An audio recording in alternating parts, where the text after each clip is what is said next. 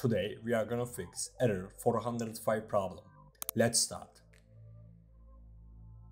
The first solution is clearing cache files and closing extensions.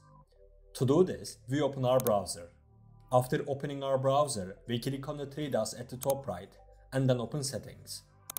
Once we have opened settings, we click on privacy and security, third-party cookies, and then see all site data and permissions.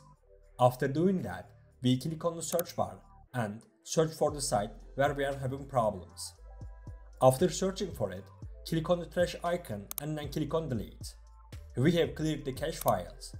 Now we click on extensions from the left and close our extensions. We closed our extensions. Now you can check if the problem is solved or not. Also, don't forget to like the video. If the problem is not solved, we will move on to the second solution. The second solution is using VPN. If the problem is regional, changing location with a VPN can solve our problem. To add a VPN to our browser, we search for Chrome Web Store and open Chrome Web Store. After doing that, we click on the search bar and search for VPN. After searching for VPN, you can add any VPN you wanna add. If you have a VPN program like me, you can also connect to it. After connecting to the VPN, you can check if the problem is solved or not. If the problem persists, we will move on to the third solution.